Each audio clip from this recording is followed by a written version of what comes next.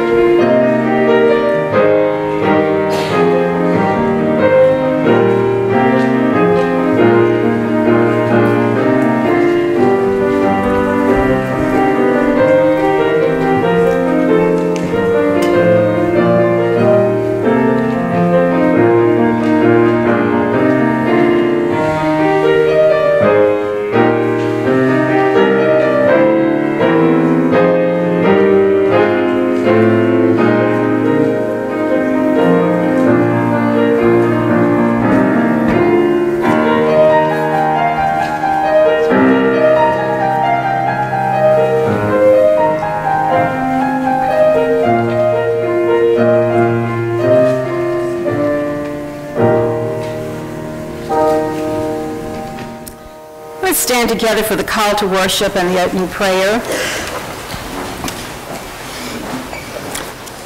For it is the God who said, "Let light shine out of darkness," who has shone in our hearts.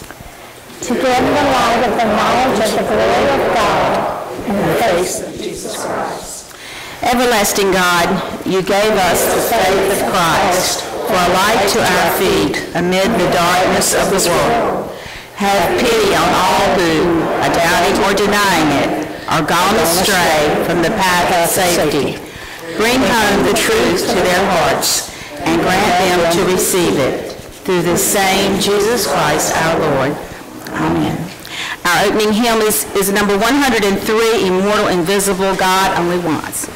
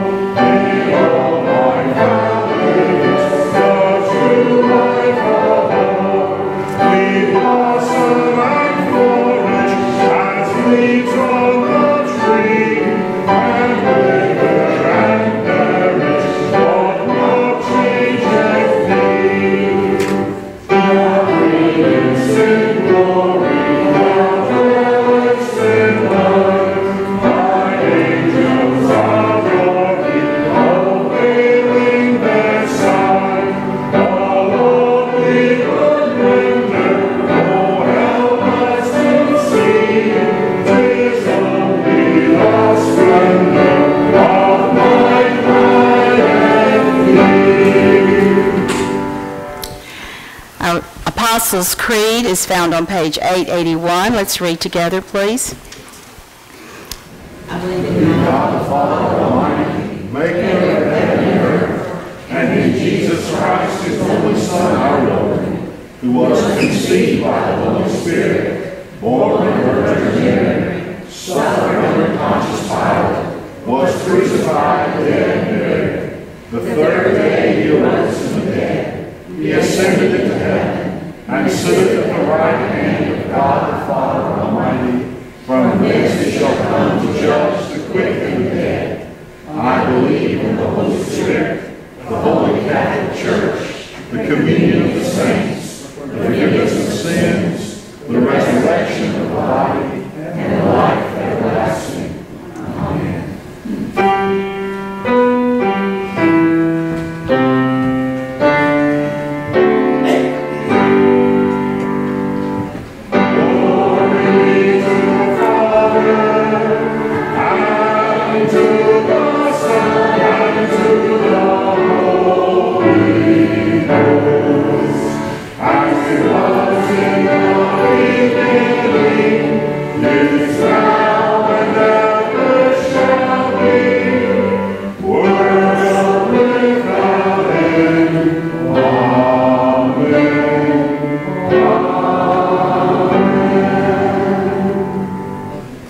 Standing, this is a very special time in the service when we extend each other the peace of Christ. So greet your neighbors this morning.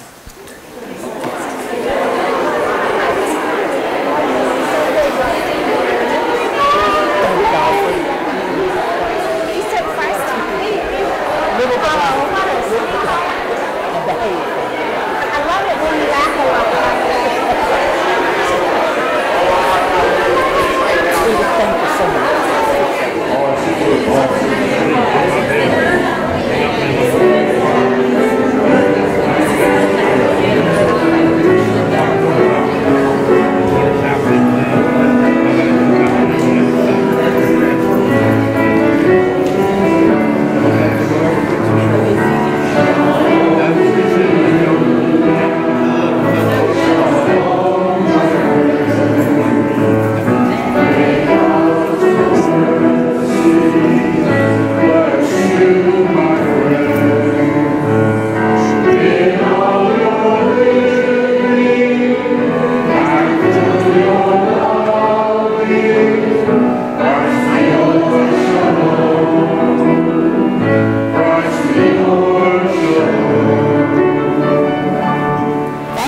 seated.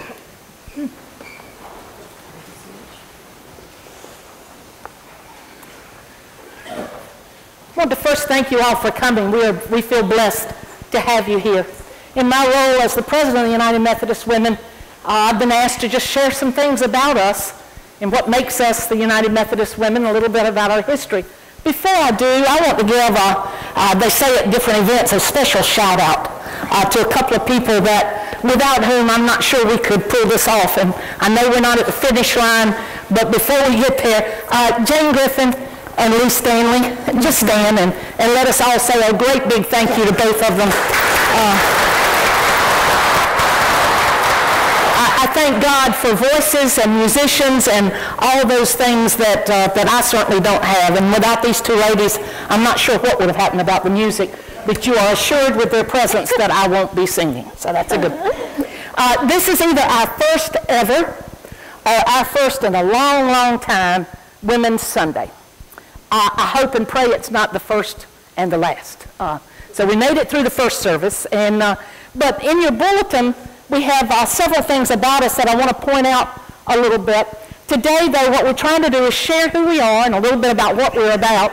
We also wanted to make this a gift to those who spend so much time and effort, Susan and Pastor Ken and others that put so much into building this service. I had no idea how much went into this and how much detail was involved until we started down this journey. And this is something that doesn't just happen on Sunday morning, and I think I have a new appreciation for what all you do. So part of this was meant to be a gift to you, to give you Sunday where you didn't have to be up here doing this, and you could get the comic relief that we might provide. So we are a community of women who have really three main purposes.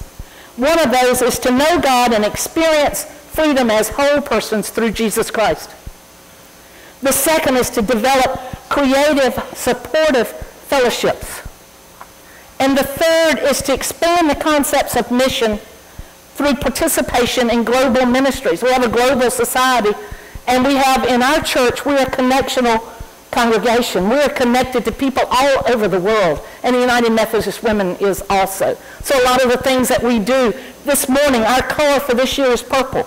You have a purple, not an insert in the bulletin, but a handout with your bulletin that's purple. We're wearing purple ribbons. Some of our members wore purple clothing today because our color for this year goes with our theme, and it is our color for the year. And so women, United Methodist Women worldwide, might have on purple today and throughout this year, 2017. On the purple sheet that you were given, on one side is our history, and on the other side is some stuff just about us here at First United Methodist in Washington. As far as our history, as Lori said, we're 148 years old. 1869, some ladies got together, and I made note in the first service that in our history it says that their husbands allowed them to go.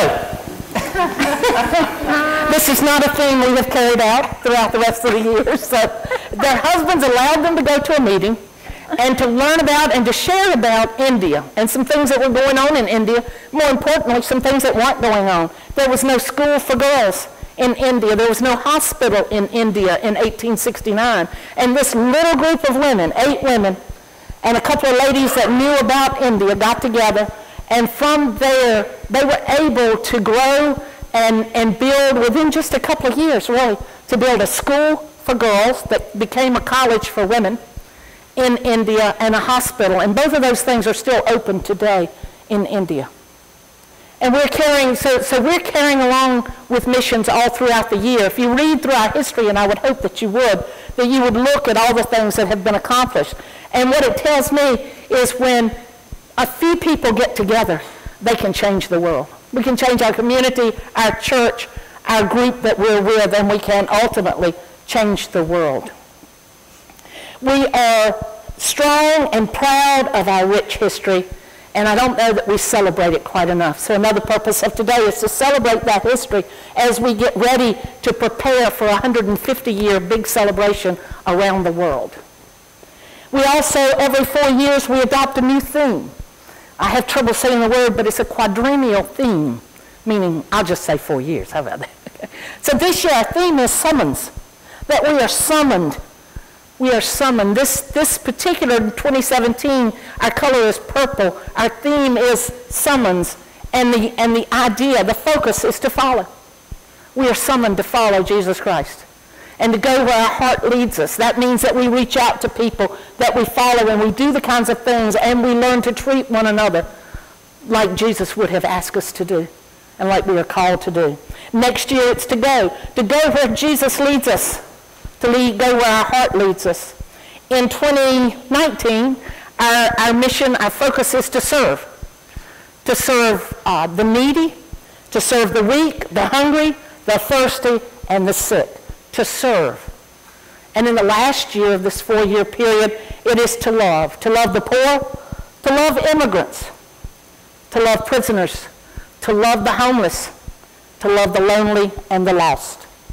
And so we try to keep those as our focus as we move through these next 4 years and we walk with God.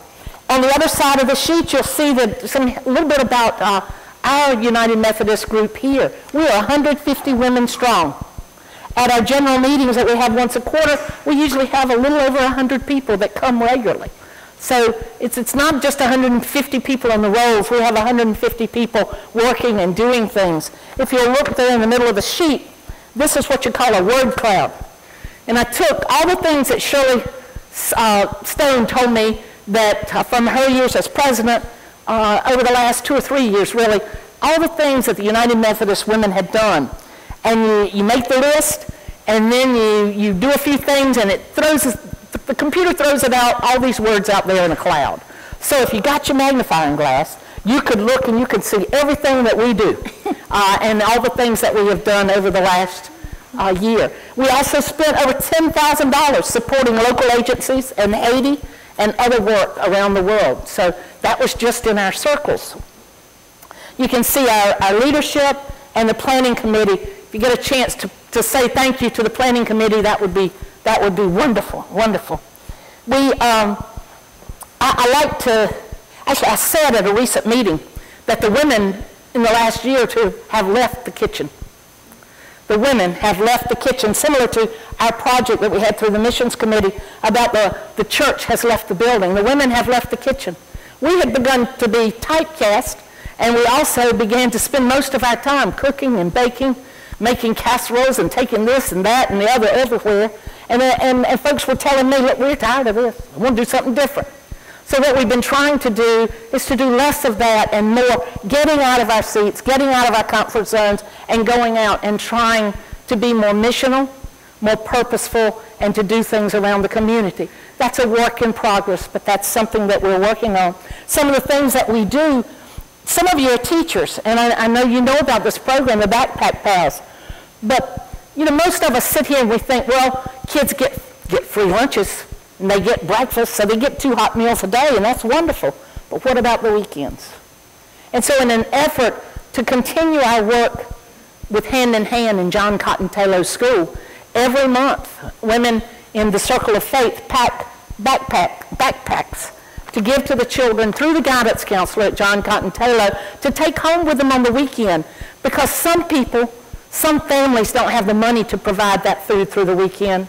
And unfortunately, some parents don't have what is necessary to know that their children need that weekend. So between poverty and poor parenting, sometimes kids get left out. So everything in that backpack, that child can go home and fix themselves. So we try to make sure of that. And that's one of the projects that we do. Another thing that we do, you got this morning in your pews, is this red thing about the Valentine's card. Well, you say, well, that was pretty good, you know, $2 and somebody will send my cards for me. And you could send it to family or friends, anybody that you wanted to. But you also could think about, wouldn't this be a great thing to pay the $2 and to send it to some of our sick and shut-in people here in our church? And so we would hope that you would avail yourself of that opportunity. The money spent on them would go for other projects that the Circle is doing. But this could be a direct thing that would brighten someone's day. When you're sick and shut in, getting a card is a wonderful thing, a wonderful thing. Another thing that we do that goes with the baby bottles. You might just see a baby bottle out there. When I came into church last Sunday and I saw one up here, next to Ken. Oh, I thought, that looks a little strange. And then I looked closer and I realized what it was. But the baby bottles, it's just a baby bottle. But you fill it up with coins or with dollar bills or with checks, and guess what it becomes? It becomes prenatal care for a woman that didn't get it or wouldn't get it. It provides someone to counsel with her about how to take care of the baby, the kind of care that she needs, make sure she gets her vitamins, etc. Helps get an ultrasound or any number of things that are needed, and then helps to mentor that young mother in the first year of that child's life, and many, many more things. So to us, it's a baby bottle and a bunch of coins.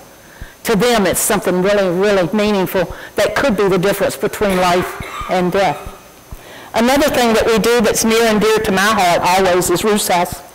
I was very privileged to be one of the founders, and will soon be finishing my work because I can't serve any more terms. But the reason I got involved in it is in the same reason that many of you got involved in it. We have people in our church that work at the shelter and help manage the shelter and mentor the ladies.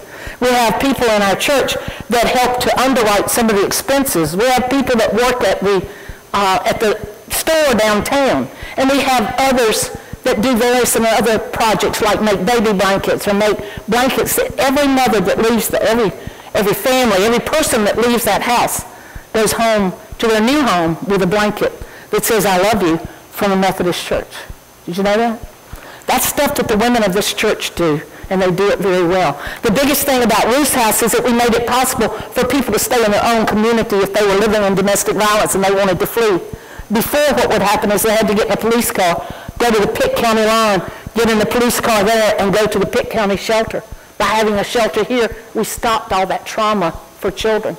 And you were a big part of that effort in this community. And so were the United Methodist Women. So we're very proud of the projects that we've done. We are works-oriented. You can tell that by the word club. We focus on individual spiritual growth. You know, we're all on a faith journey of some kind, and we've been so busy doing things that we haven't taken the time that we needed to take to really look inward and to be on a spiritual journey. So we're working on some of that. We're working on fellowship. We've been so busy doing, we haven't laughed and had fun. As I shared with them many times, that if you suppress laughter, it's a very bad thing to do. You want to laugh as often as you can, because if you suppress laughter, it gets into your system. It starts dropping down and it spreads at the hips. Took you a minute on that one. The last thing we do is that we honor tradition. It's hard to honor tradition and also try to change and look forward to the 21st century, look for sustainability, new leaders, new ideas, try to get us computerized and on social media. It's hard to honor tradition and keep moving forward, but that's what we're doing. And it's not always easy. It's not always a fun journey, but it's a journey that we're all on together, 150 strong of us. The organization's been here for 150 years. Lori's been here most of those years. No, all joking aside, we have someone in our congregation that we just learned yesterday joined the United Methodist Women when she was in high school. Now, I'm not going to tell her age today. Somebody did in church recently. But I would ask, Miss Alligood, Miss B. Alligood, would you stand up for just a moment? That Miss Alligood has been a member of the United Methodist Church Methodist Women in this church for 77 years.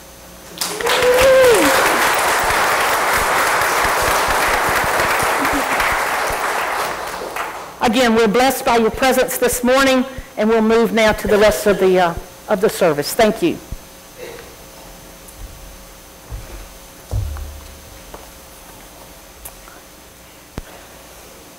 Have a moment with the children. If the children would come on down. You got it?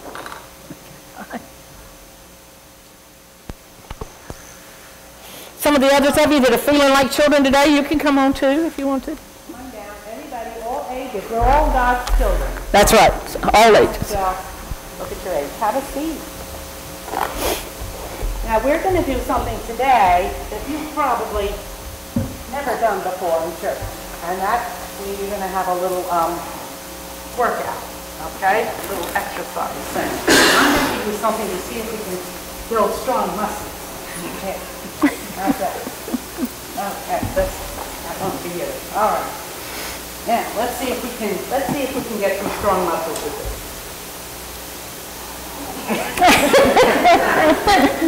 No, you're right. I think we have to add something. But this is not enough. This is just too light. We're not going to get strong this way, are we? Oh, I have something really wonderful here. I have some feathers. That's not going to work either. We'll try it, see. They're not going for it. Okay, I got to bring out the big ones now here. Let's see. Well, I only had one of these. Ooh.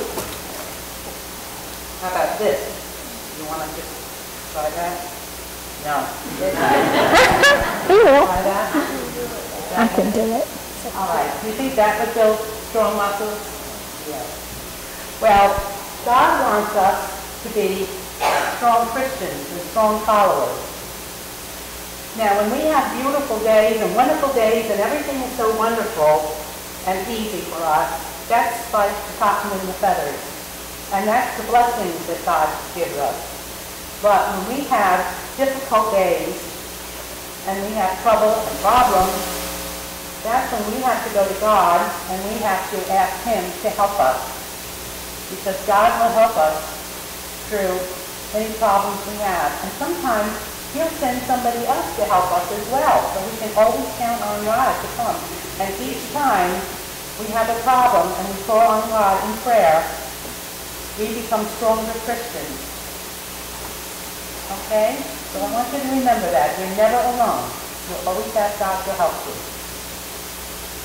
Okay? Let's bow our heads and say a little prayer. Heavenly Father, thank you for your Son, Jesus. Thank you for your Son, Jesus. And thank you for all the blessings you give to us. Thank you for all the blessings you give to us. Help us to grow stronger. Help us to grow stronger In Christian faith. in Christian faith And in Christian love. Because God is our strong leader. And He is the light to show us the way. In Jesus' name we pray. Amen. Okay.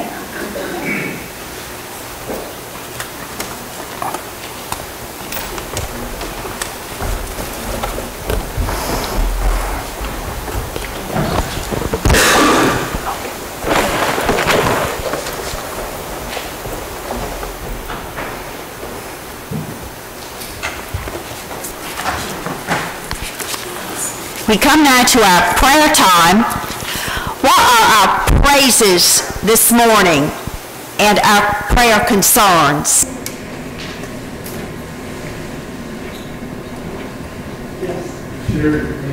Lois Dixon. Sherry's aunt, Lois Dixon. Who else? It's so good to see you all here. What else do you have? All right, well, let's turn our hearts to the Lord with this verse from the Scripture. O God, satisfy us in the morning with your steadfast love, so that we may rejoice and be glad all our days. Now let us pray. Almighty and loving God, we celebrate the gift of your Son, Jesus Christ, to us and for us, and the work of your Holy Spirit in our lives. We celebrate, particularly today, the United Methodist women who are making this service possible. We receive the gifts of healing and of provision for those that we have lifted before you and those we lift in our hearts. We give thanks for this day. Now, let us join in praying the prayer that Jesus taught us to pray. Our Father, who art in heaven, hallowed be thy name. Thy kingdom come, thy will be done on earth as it is in heaven. Give us this day our daily bread, and forgive us our trespasses as we forgive those who trespass against us. And lead us not into temptation, but deliver us from evil. For thine is the kingdom, and the power, and the glory, forever. Amen.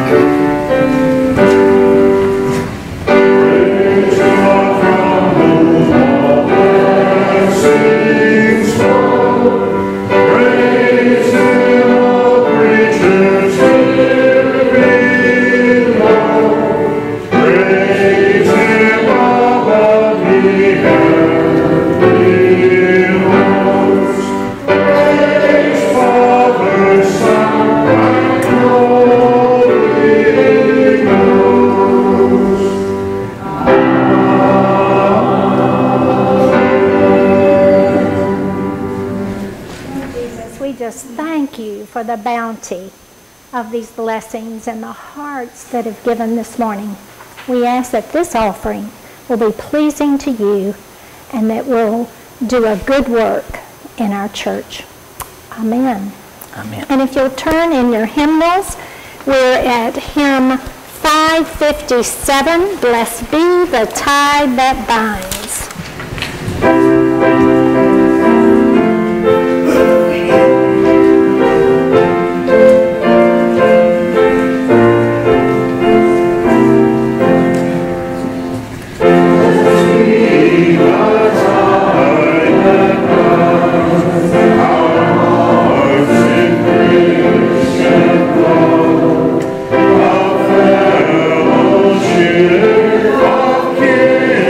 kindred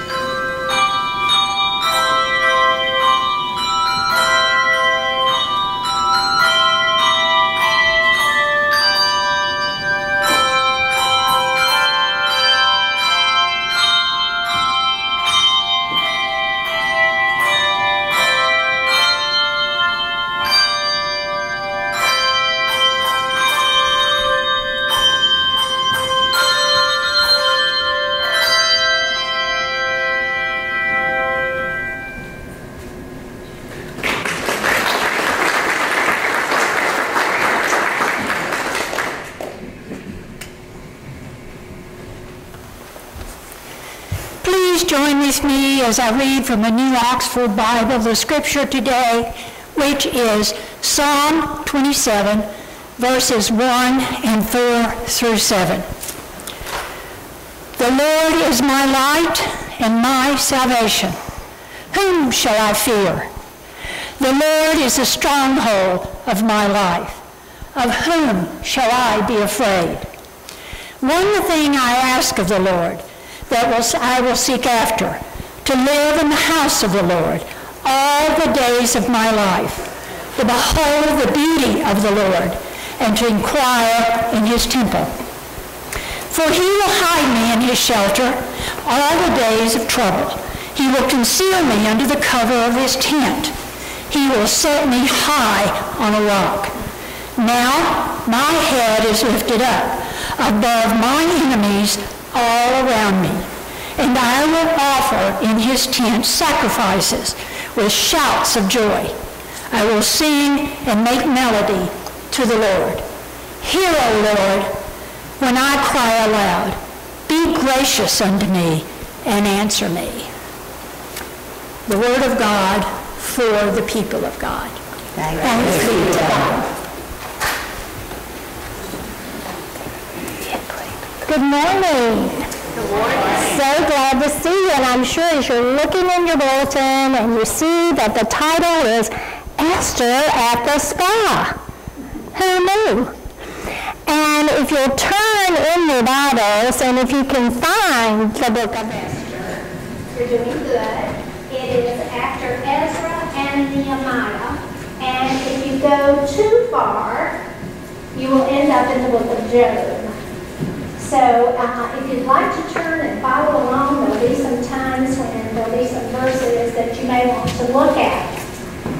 When I was planning this, I knew you would wonder, why the book of Esther? Well, I just have to tell you that there's so many lessons about obedience to God that we learn from Esther. Even though the name of God is never used in the book of Esther. God is not prayed to in this book. God is not thanked in this book. His name is never mentioned in the book.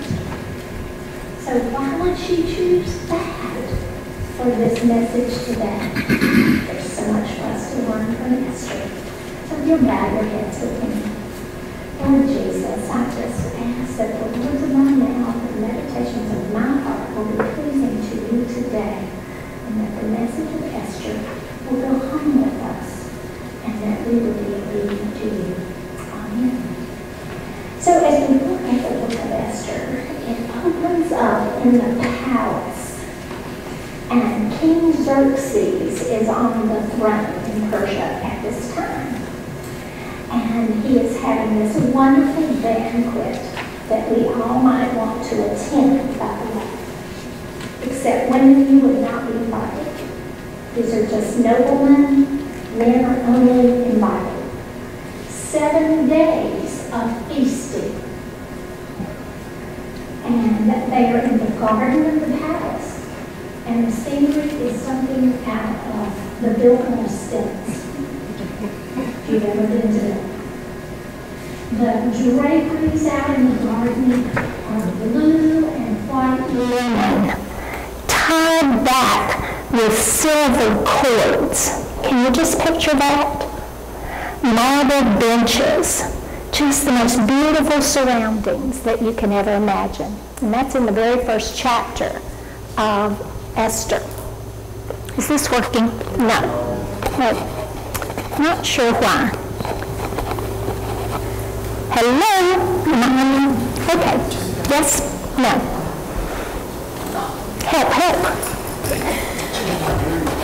Am I okay? No? Yes? Okay. Is this on? Yeah, sorry. I may have gone dead. My battery may be dead. It's very possible. Very possible. Anyway, so we're in this palace, and we're out in the garden, And they're all, one of the parts of the story says that they had unlimited amount of wine. So for 7 days, they could drink as much as they wanted. And there were no women there, so I'm sure they had a really good time. The king asked his queen, who was Queen Vashti, was her name, and he asked her to come and join them. He thought she was really hot, and he just really wanted to share her with these people. He wanted her to wear her crown. She refused to come, and in lieu of that, she was ousted from the palace. She could no longer be there. And he even sent an edict out to all of the men in Persia and said, the women should obey you. The women better obey you. So then, enter Esther into the picture. Now, Esther apparently was very beautiful already, and she lived with her guardian and cousin, Mordecai.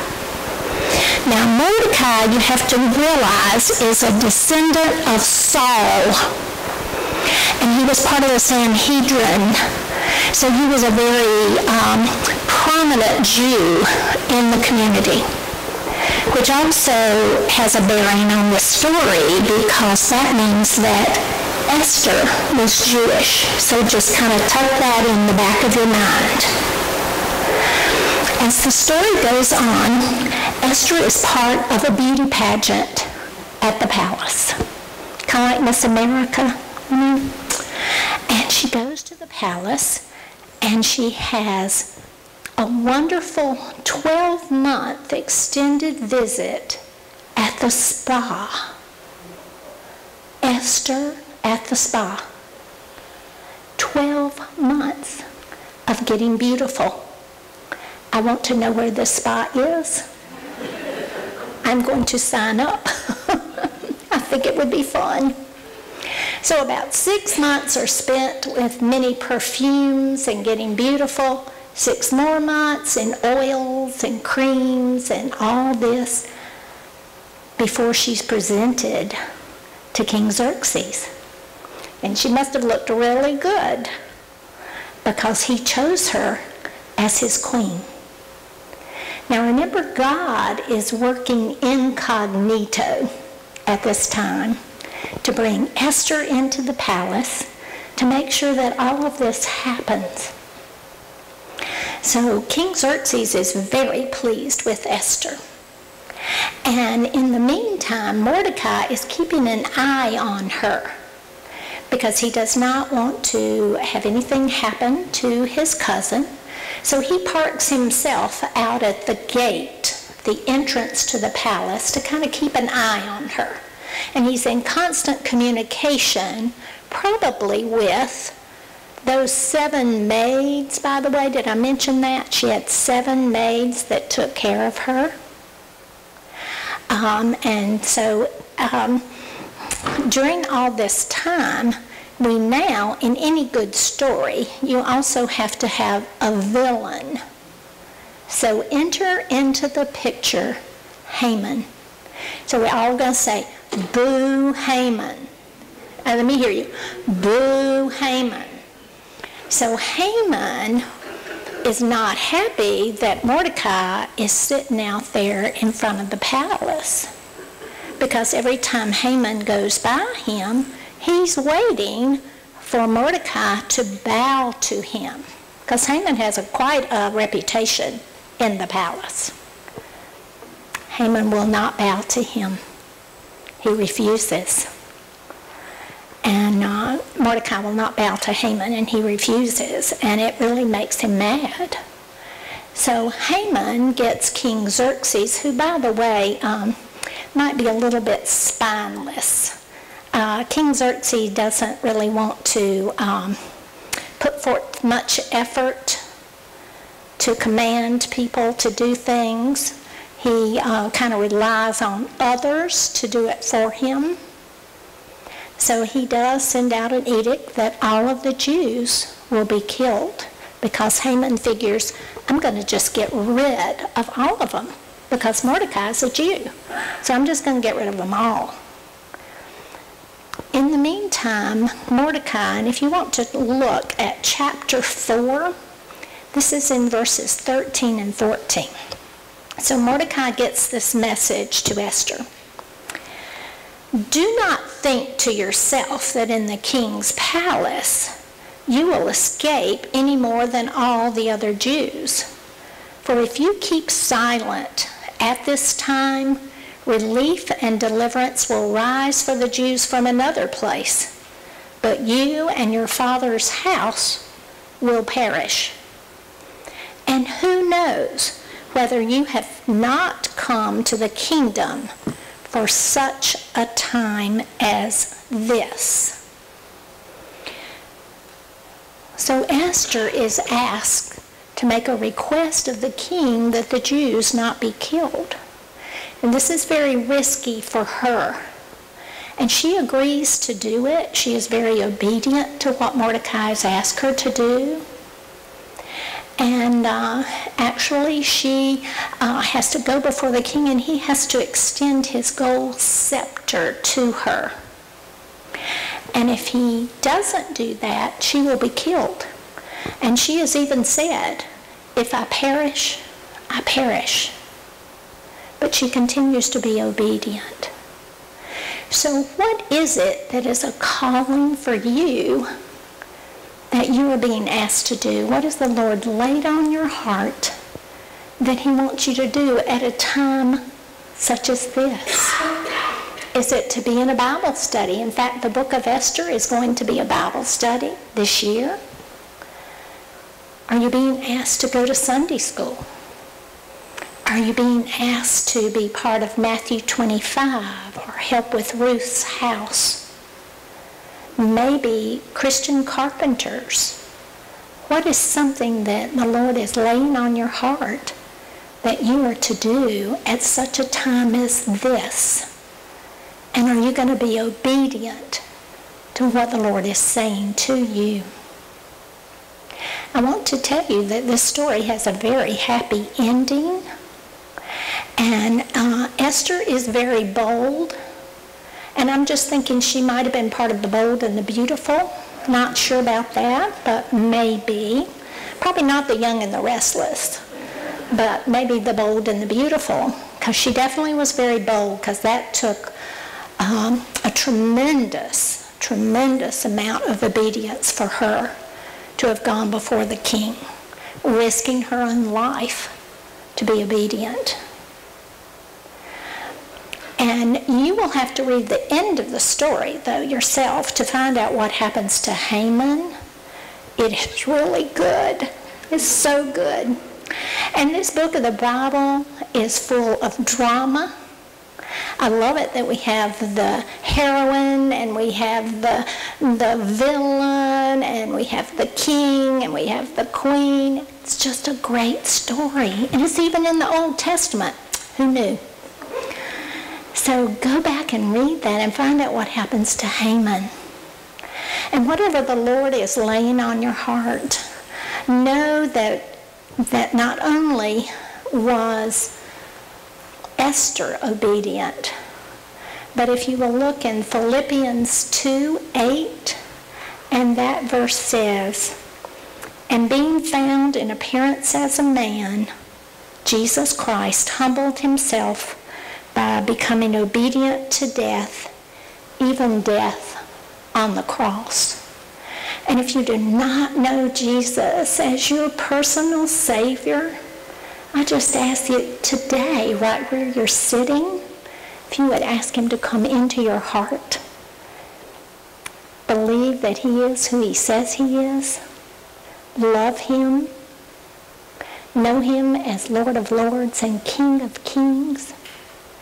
And that I sin, but he saves. So I ask that you will bring him into your heart.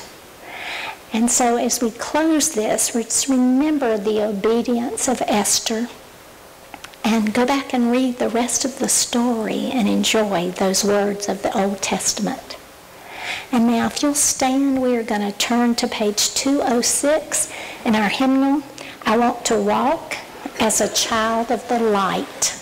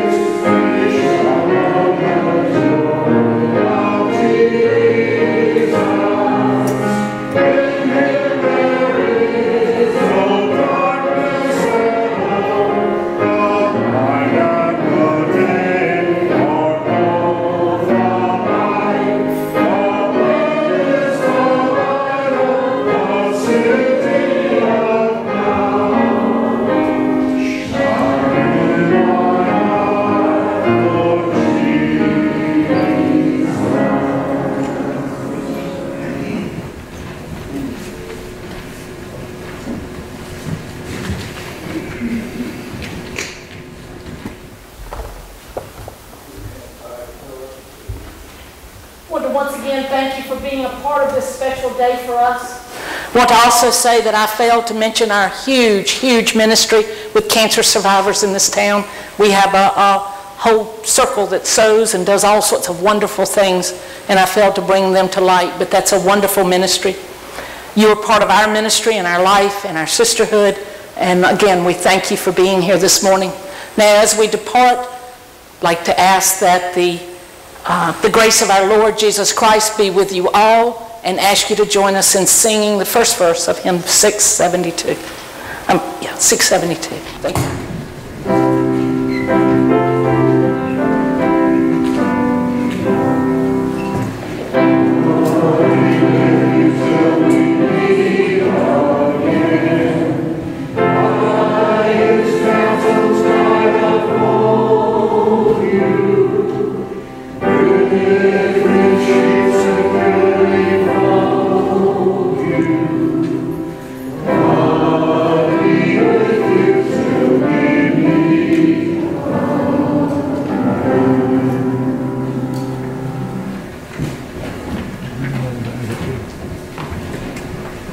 The grave.